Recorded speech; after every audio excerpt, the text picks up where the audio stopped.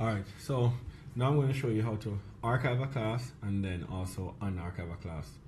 So this is a classroom, and this class, which is the stats track team, I'm going to archive it.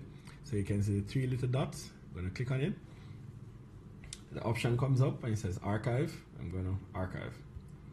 It's just asking me, telling me the consequences of archiving the class, and I'm going to still select archive. So let's just say I want to retrieve that classroom that I just archived for various reasons. You're going to go to the Google Classroom section in the upper left hand corner, the three lines. You're going to touch that. Then you're going to go all the way down to the bottom of that menu. You're going to see archive classes. You're going to select that option.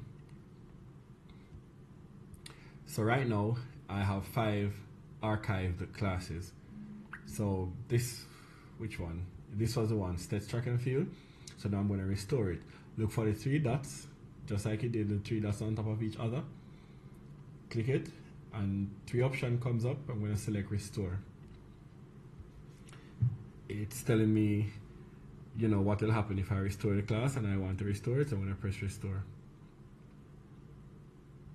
Then to move from this menu, I go back up to my menu button, my main menu button, and I'm going to click on classes. And as you can see, the stats track and field is now part of my main classroom. I hope this helps.